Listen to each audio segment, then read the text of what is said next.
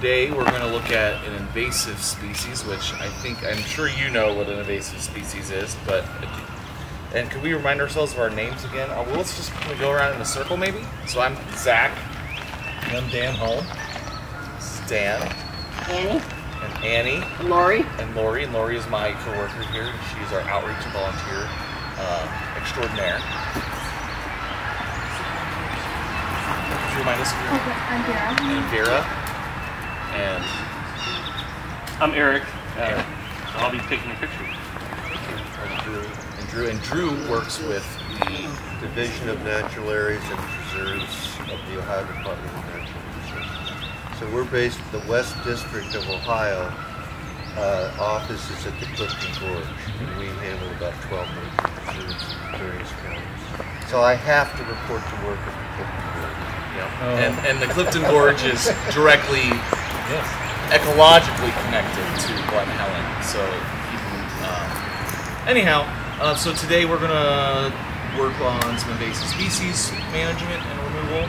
An invasive species, is a plant that not only is not native to our region or this immediate area, and not only is it not native, but it also negatively impacts our ecosystems. So it doesn't just, it's not dandelions that, are in the lawn at a small amount or what have you, but they can really grow wild and really take control of an ecosystem to the point where it's the only thing growing. So today we're going to talk about garlic mustard.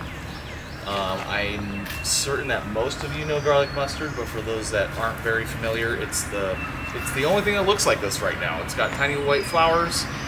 It's got these arrow shaped leaves, pointed shaped leaves.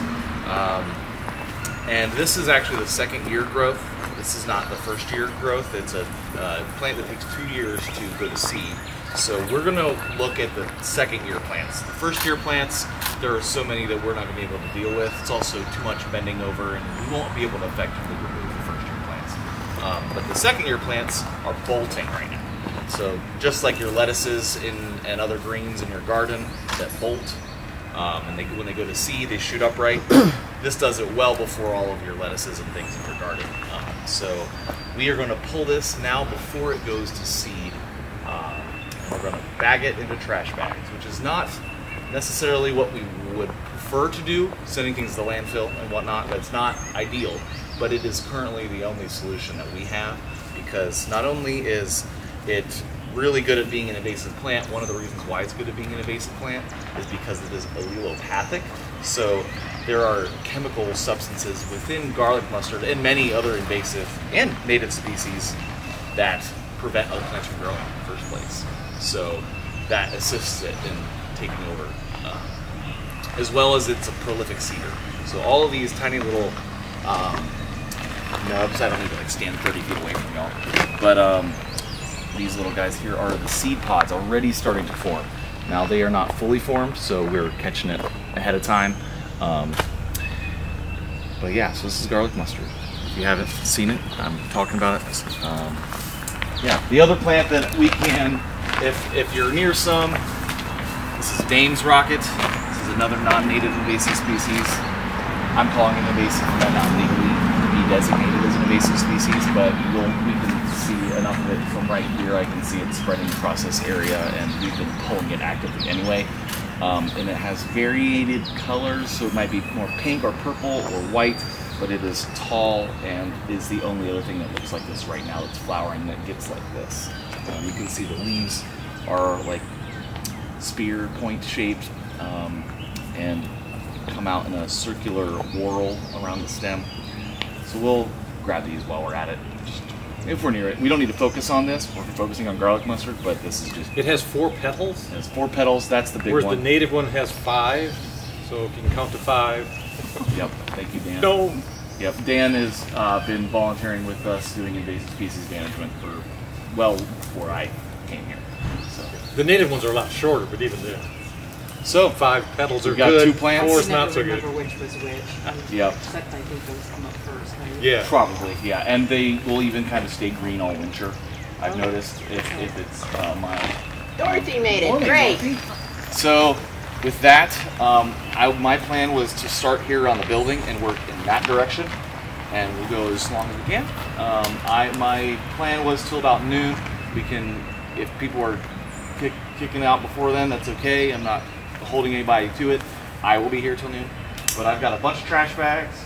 I've got wheelbarrows so that we don't have to like carry the bags all the way around, but we'll maybe fill them up as we go, or we can work as in pairs to fill a bag, and then I'm happy to just move them back here and I'll put them in my truck. You just dump it out of the bag and then you reuse the bag? So I would love to do that, but the appropriate thing to do with an invasive species is to actually, and I'm only going to single bag this, at least for right now, but I've bagged historically, like double bagging it is actually the best thing, because we want to ensure that it doesn't escape between when we put it in a dumpster and a landfill. So if the raw vegetation, the garlic mustard is really interesting because it's forming seeds now, but if we go and say we just pull it and throw it on the ground inside the trail, which you'll notice if you're hiking around, people have been doing that, which I appreciate the thought, but this will actually go to seed on its own without it being rooted in the ground. So even if you were to say cut it, this portion will still produce seeds and still go to seed. So that's why we're bagging it and fully removing it from the preserve versus. Can you compost it in the bag, or will it get so hot you enough can in the bag? compost anything, Yeah. but I don't have an industrial composting facility to guarantee that I'm heating it enough to. The seeds are viable for like 7 to 10 years, so it's a long-term process. So that is why we're trying to get it before it goes to seed. It did get pretty hot. Yeah, so you want an appropriate composting situation, which I do not have. So like a burn barrel, like if you built a fire and then put it in, So that you- still wouldn't. Burning it, I'm not certain of the effects of burning on garlic mustard, but I'm sure there have been studies on Well, that. the idea is just that the composter itself, if it gets to a good Right, I was temperature, thinking more in it's gonna- terms of just like instead of not just composting, but just Killing the seed. killing it within, like if you had like a 55-gallon drum that you built a fire in and then just dropped it in, would that, or would it be like, Well, and you so know, you'd some want to prairie dry it environments first, where right? it makes it worse? So you'd want to dry it first, which, I mean, I have like a concrete pad behind my workshop, which I could spread it out, but the flowers will stay fresh and form seeds while it's laying out on the patio until it gets like totally roasted. Yeah.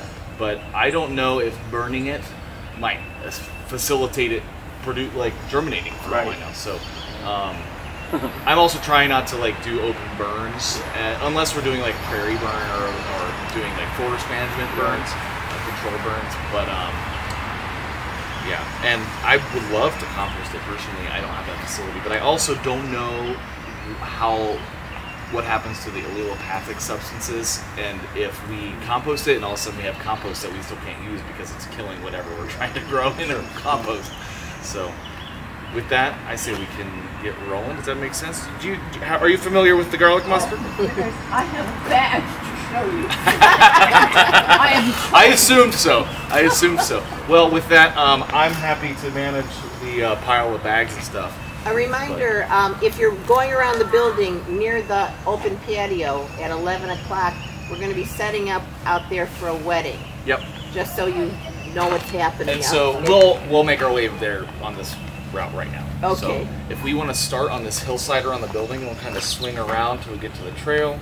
which shouldn't take terribly long, and then we'll just go that way from there. So, And we a can go reminder ahead. about next week, we're doing it again? Oh yeah, so we'll be out here again next week. Same time, same place, and if you plan to attend, let us know. But And bring a friend. and bring all of them. Yeah, I thought there would be hundreds of people here. We had it in the paper, we had I it all know over we the did. place, and I think people are going, it's a nice Saturday, maybe I need to do this, this, and this. Or they're all at the farmer's market, but That's exactly what I'm thinking, and you know that's not a bad place to be. But Who's going to spend a beautiful Saturday well, let's morning distribute some bags. I know. So we're gonna bag it, and we can maybe work in small groups. We can have one bag at a time for that matter. We have a family hike team, and we have 18 people. Would you like it back? And I've got work clothes. Would you like a pair of work clothes? 25 people.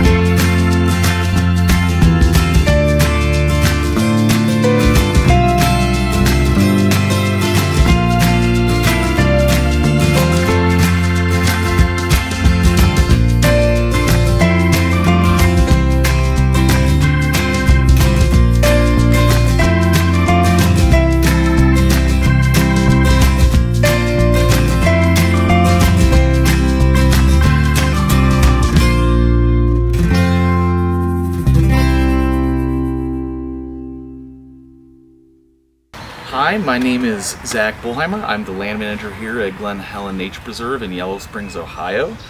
Today we're pulling garlic mustard and the non-native species Dame's Rocket. These are both species not native to Ohio that are spreading in our ecosystems across Ohio and in the United States.